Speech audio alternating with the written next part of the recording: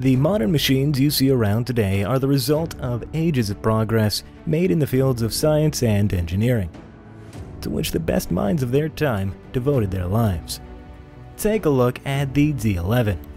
This sophisticated dozer is a true piece of engineering wonder, proudly exhibiting features from its ancestors, plus the cutting-edge technology of today.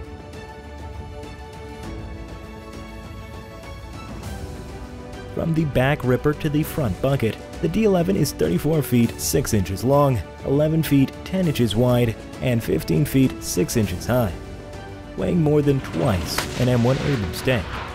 It's the third largest and most efficient dozer in the world.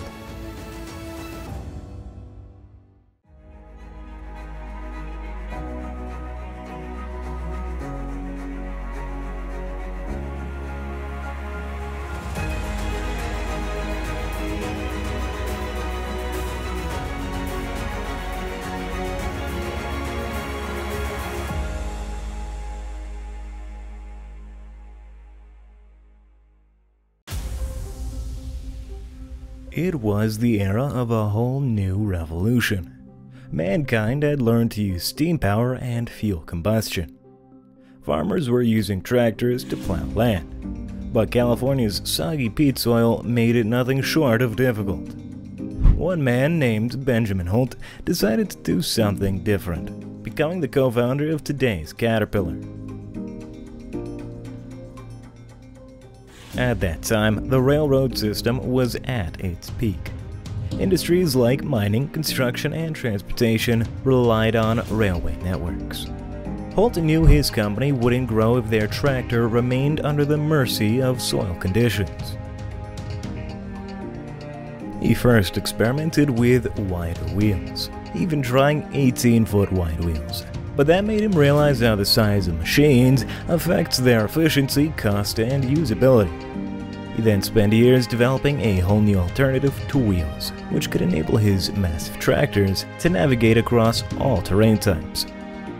In 1914, on Thanksgiving Day, Holt instructed his mechanics to remove the rear wheels from the 40-horsepower Holt Jr. steam traction engine and replace them with a pair of tracks he had designed.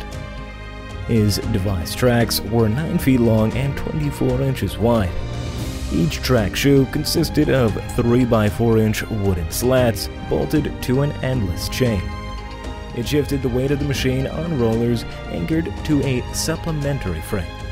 This new patent by Holt was a commercial success, opening new avenues for the tractor's usability. West Aurora Street in Stockton, California, that Benjamin Holt perfected the track-type tractor in 1904. The CAT D11 is equipped with a similar but more sophisticated track technology. It has an elevated sprocket undercarriage, also known as HXDL.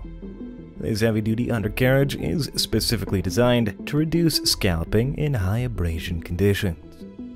The main part of the tracked undercarriage is its metallic chains, which consist of crowned rail links. These rail links are interlocked with each other by bush locks. The front and back idlers and the bottom rollers serve just to rotate it smoothly, while the upper sprocket takes power from the main drive to push the whole chain.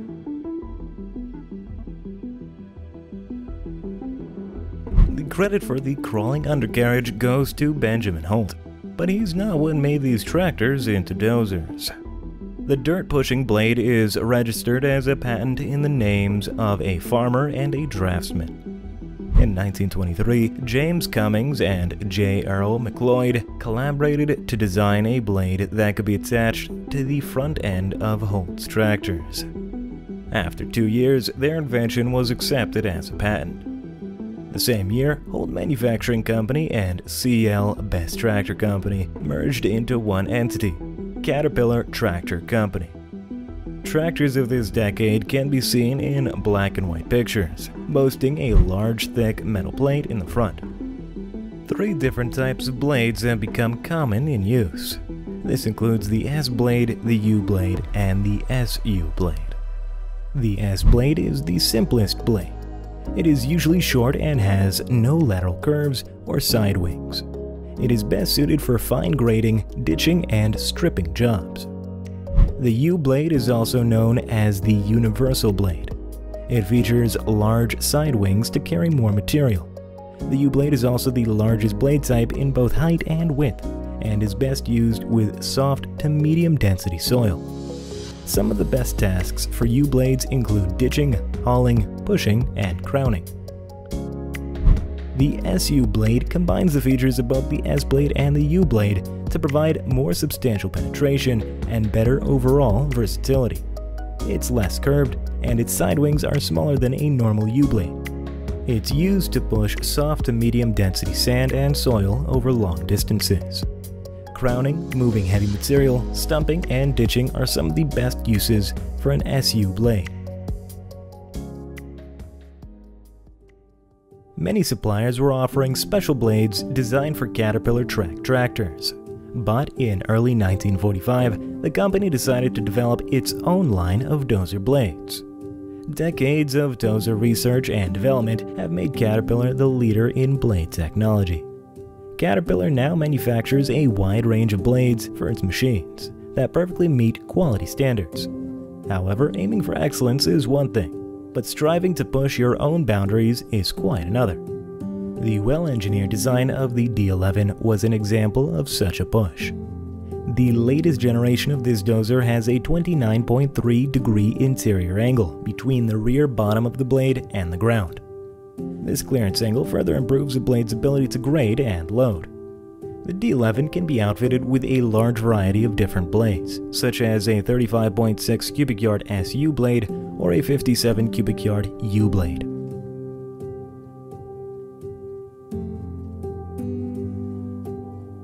Competition produces the best products, especially when rivals are equally capable.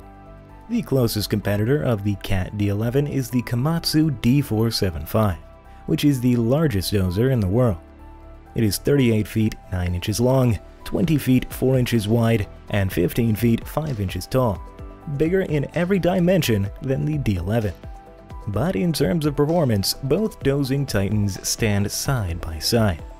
As a matter of fact, the CAT D11 can hold a bigger blade, albeit by not that much, and consumes less fuel.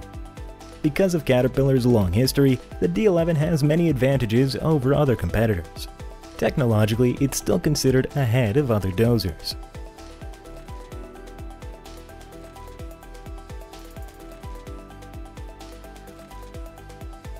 The backbone of any dozer is its robust frame.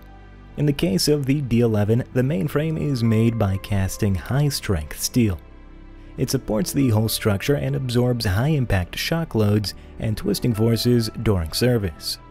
The main structural skeleton is formed through the welding of steel plates. Caterpillar uses welding robots equipped with vision technology to ensure an accurate measure of the performed welds, while skilled workers perform prep and tack welds. To create their iconic yellow coats, Caterpillar uses electrostatic painting systems that work autonomously. Next, the transmission and the engine are mounted on the frame. After assembling the hydraulic cylinder and blades, the cab is installed. Once all is done, electrical lines and fluid lines are attached to fitted connections. In October of 2018, Caterpillar celebrated the manufacture of their 40,000th CAT large dozer.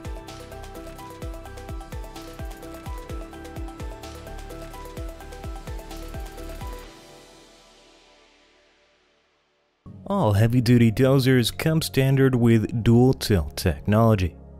It allows the operator to pitch the blade forward or backward, depending on what stage of the cycle they are in. This also increases the operator's workload, as they have to precisely tilt down the blade for cutting, raise it back up when not, and roll forward for it to spread. To make this task less tiring, Caterpillar included the Automated Blade Assist. The Automated Blade Assist is also available for the D11. It lets the operator preset the tilting level of the blade. With just the push of a button, they can angle the blade for cutting, moving, or spreading from anywhere. In this way, they don't have to use their arms repeatedly for each pass. Caterpillar also offers an optional 3D grade control system for the D11, which makes the operator's job almost automatic, as well as elevates the grading operation to the next level. The grade control system is based on twin GNSS antennas and an array of inertial measurement unit or IMI sensors. This cutting-edge technology automatically measures the conditions and precisely adjusts the blade motions, including lift and tilt. For dealing with tons of soil materials, a dozer needs a powerful engine that can provide high torque throughout all daily duty cycles. This problem can be solved by simply using any high horsepower engine, such as the CAT D11. It's the most power-dense, high-speed diesel engine ever, providing more than 840 horsepower and a peak torque of 4,548 pound-feet. But an increase in horsepower means more fuel consumption, which is one of the most important aspects to consider for working costs. It also does not solve the lagging that occurs when a dozer utilizes more or less energy than needed for the load. To cope with such issues, Caterpillar smartly devised a whole new electric powertrain for all of their flagship dozers. The XE version of the D11 is the most fuel-efficient dozer on the market. Its powerful diesel engine is connected to a generator, which converts the mechanical output into electrical energy. A control unit transmits the required energy to all derived terrain motors. Subsequently, the engine does not have to change revs nearly as much, with the excessive power, if generated, stored for later use. It also solves the lagging problem, since the electric motors are many times more responsive than a mechanical gearbox-based drivetrain. This also ensures exceptional maneuverability with zero gear shift, less downtime, and longer rebuild lifespan. Ultimately, what this means is that Caterpillar has tried to create a powertrain that optimizes power to the ground with durability and ease of service to deliver a low cost per ton in dozing applications. As the saying goes, with great power comes great responsibility. In this case, a responsibility to keep the operator safe, which is why it comes packed with plenty of safety features. In the event of emergencies, its engine shuts off automatically, and the factory-installed fire suppression system activates instantly to extinguish fires within seconds. Guardrails, sensors, and cameras are all around the machine. Its power ladder is stored in sections when not in use. Thanks to large windows, mirrors, and display screens, the operator always has a 360-degree view of his or her surroundings. The D11 senses whether the operator is on the seat or not, and it automatically locks the powertrain to prevent unintentional movement when the driver leaves the seat. The CAT MineStar is a new object detection system. It adds radar capabilities to boost awareness of what's happening around the machine. This technology can automatically identify objects and alert the operator for potential hazards, regardless of whether the danger is in front, behind, or within the turning radius on each side of the machine. It also highlights specific views to show operators where potential hazards may be located.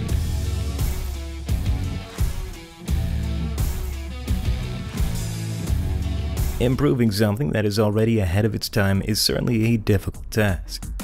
Caterpillar needed to collect a team with a strong passion, foresight, and commitment. Enhancing productivity is always important, but there is a requirement, more than ever, to ensure safety for the operators and to maximize efficiency. One such example is the recent development of a remote operator station that is able to control the machine wirelessly. Wolf Group is the first company in Australia to use this technology. They have thus far deployed 6 D11 dozers to work remotely at a mining site, producing consistent quality results and removing the chance of operators being injured in an accident. At the same time, this is an alien experience for operators, something entirely new. Now, instead of sitting inside the cab, they operate the machine remotely. They do not experience vibrations and noise in the same way anymore. But it seems, according to what we've seen so far, that they do not get tired as quickly, reducing operator fatigue. Along with remote control, D11 dozers are now available with semi-autonomous operation. It enables a single operator to operate up to 4 machines in push-to-an-edge applications, maximizing dozing efficiency while site operational expenses are reduced. This system responds to mapping environmental changes in real time and is intended to handle operator interventions fast and seamlessly. In the future, Caterpillar wants to make this beast of machine fully autonomous. The D11 is most typically used in large-scale forestry, mining, and quarrying operations. Because of this, it is always going to be a challenge to get it from the point of manufacture to its final destination, which is usually going to be in a remote location.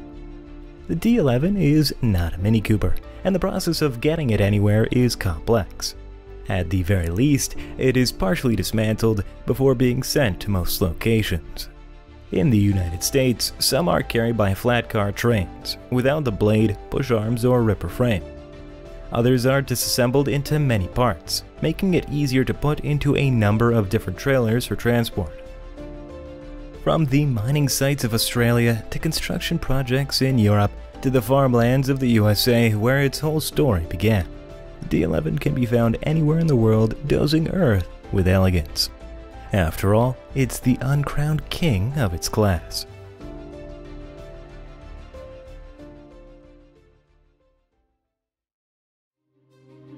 Hey guys, we hope you've enjoyed this documentary. We've been working on it for a long time now, and we plan to do more in the future. In fact, we'd love to do them once a week if we can. But we want to hear what you guys think we should cover. If you have any ideas, leave them down below. We love to hear from you guys. Thanks for watching, and we hope to see you next time.